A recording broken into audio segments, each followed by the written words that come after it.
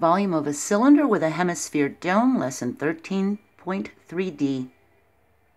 When two figures are combined to form one figure, it's called a composite figure.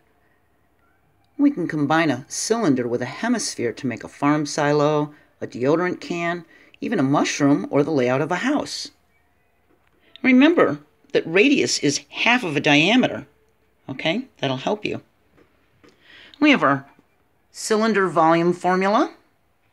We have our cone volume formula and our sphere volume formula. We're going to use these to find the volume of a cylinder with a hemisphere dome.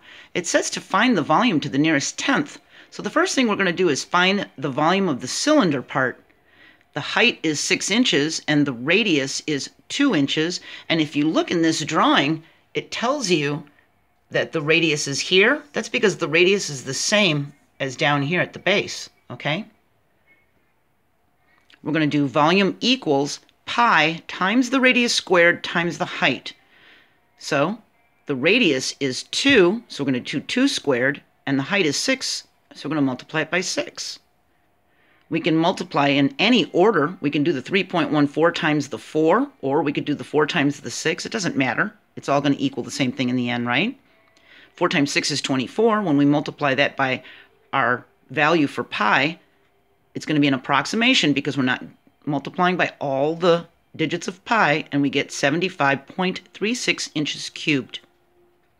We set this amount aside, and now we find the volume of the dome.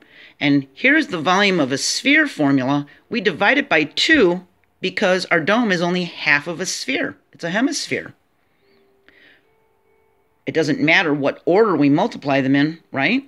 We put in our radius of 2, and it's cubed for the volume.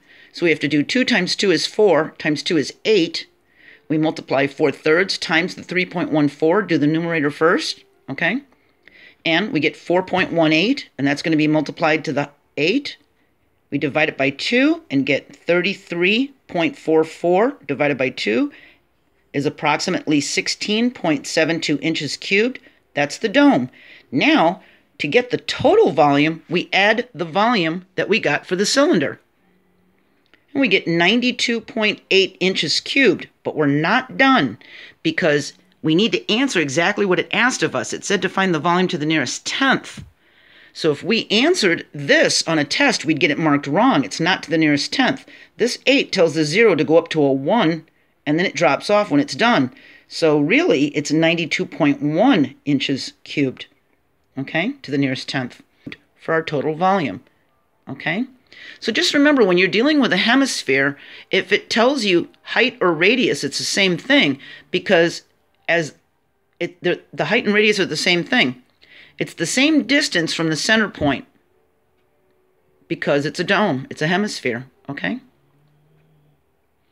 All right. If you need any extra help or if you skipped the lessons before this, there's going to be a link in the description to the grade 7 13.3a, b, and c videos that preceded this video, okay, that talked about volume of a sphere.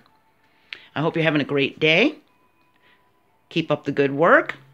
I'll see you next time. Bye.